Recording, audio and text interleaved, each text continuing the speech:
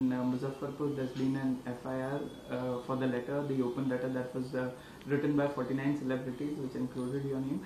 How would you react to those reports? Well, I've also read about it in the newspapers, but I haven't heard from anyone else.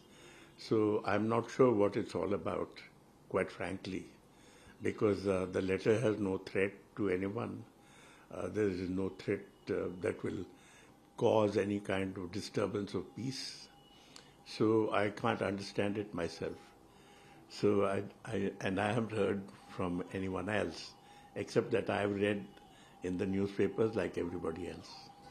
So politicians have reacted. Mr. Shashi Tharoor has said that the right to freedom of expression was, being challenged in this way. That a person who has people have written open letters and they are being, stopped like this, and FIRs are being made. So who do you? Well, you see, if actually action as threatened takes place, then obviously you're challenging freedom of expression. Because it's not a, it in fact goes against the Constitution. You see, because freedom of expression is a constitutional right given to every single citizen of this country.